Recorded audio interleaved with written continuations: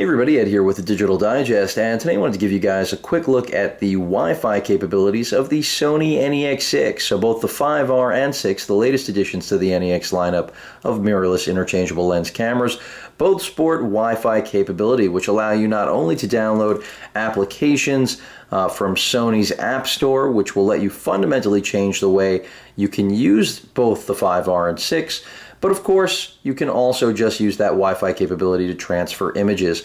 So today I'm going to show you guys exactly how to do that. Basically, you need your device you're going to be transferring to. In this case, for me, it is the Nexus 10. You can clearly use anything that's, I won't say anything, I'll get to that in a moment, that's iOS or Android based. Also, PC, of course. You will need to download Sony's Play Memory software and have that set up. So let me go ahead and open that up here on the tablet. And then on the camera end of things, I'll power up and go ahead and hit this button right here, which corresponds with the Wi-Fi transfer functionality. And this is straight from powering up. It'll then prompt you and ask you whether or not you want to just transfer a single image or group the images by date or all of the images on the actual device. So let's go with all of them. It then will trigger the Wi-Fi connection to occur. Now, if you haven't previously paired this with any particular device, this is what you're going to see either way.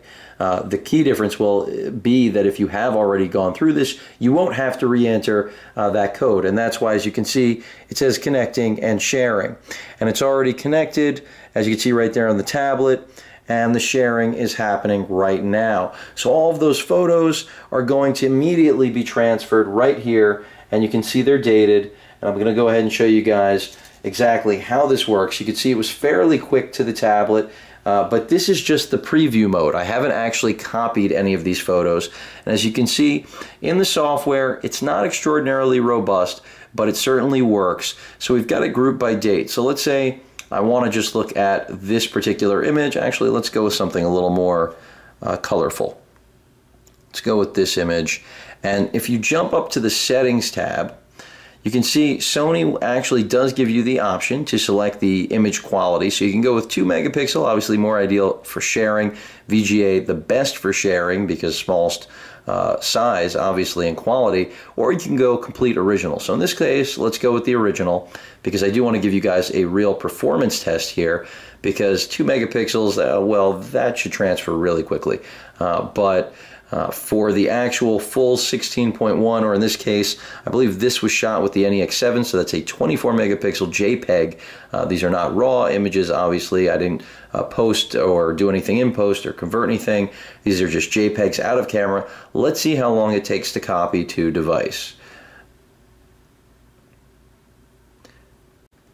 So now that we've completed the wireless transfer of the image to the Nexus 10, let's go ahead and look at what that image actually looks like on the screen. After all, we've got a really high-res screen here, 1600p, highest resolution on the planet. So right there's the photo that I just transferred. By the way, this is the Play Memories mobile gallery within my gallery on the Nexus 10, and that's what Play Memory software will do. They'll create a gallery for all of your mobile uploads from your Wi-Fi enabled NEX camera, and there you have the image. And whether or not it comes across how well or how great this really looks on the Nexus 10, I don't know, guys. I won't see until I actually upload this, but I can tell you right now, this is a marriage made in heaven.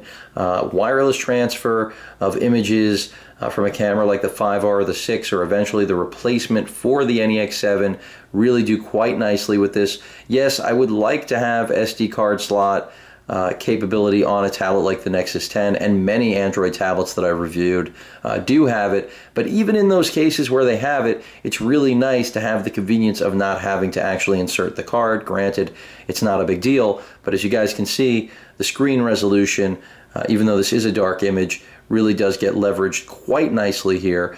Something you wouldn't be able to do on a tablet with lower resolution than this, at least not in this sort of quality.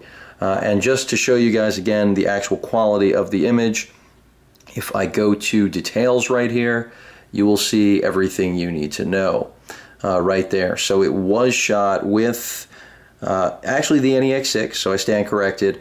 So not a 24 megapixel image, but still, nonetheless, this is the actual image raw in the sense that absolutely no degrading of the quality, no compression, at least by play memories in order to get it on here in the wireless transfer. So not a really big file, only 3.5 megs, but in the instances where I've gone through transferring literally 100 plus photos, it has gone really well. So far, what is really at the very base a gimmick, I can tell you guys, will only get better with time.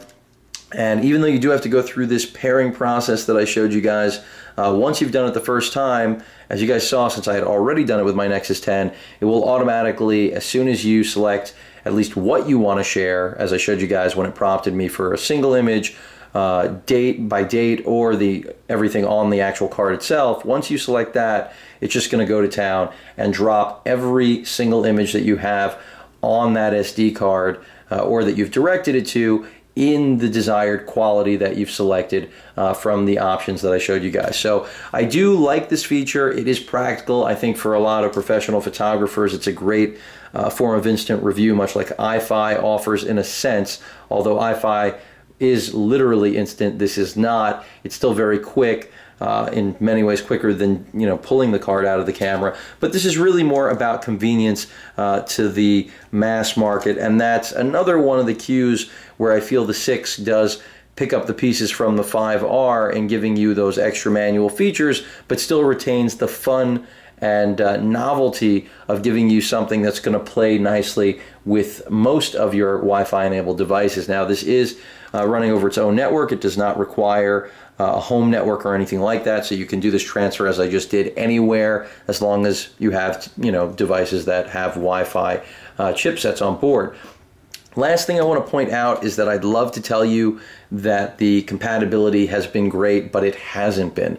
In fact, the Nexus 10 is the only device where I've seen pretty much flawless compatibility, which is a good thing considering, as I mentioned, the really high resolution PLS display that the Nexus 10 has is just a perfect match for the NEX-6. However, my Galaxy Note 2 does not work, so and I've seen a lot of incompatibility as I've gone through feedback for this application in the Play Store. So right now, Sony does have some work to do. They did just update the app recently, but still a lot of bugs to iron out.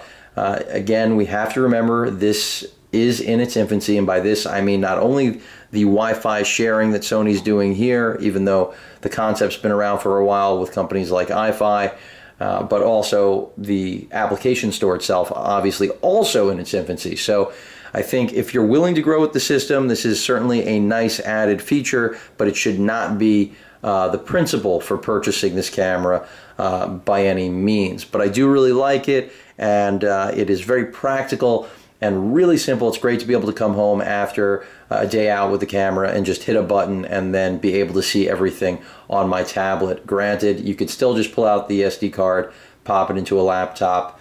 I can't discount that in any way. That will always be a great option, but for those of us who rely more and more on Wi-Fi enabled mobile computing devices like tablets and smartphones, that's where an application like this would really shine, especially as they get a more broad level of compatibility. Because right now, for this not to work with the Galaxy Note 2 is really disappointing, since that is, one of the largest, it is the largest screen you'll find right now on any handset. Anyway, if you guys have any questions or comments, please feel free to post them. And of course, as usual, please feel free to subscribe. Later.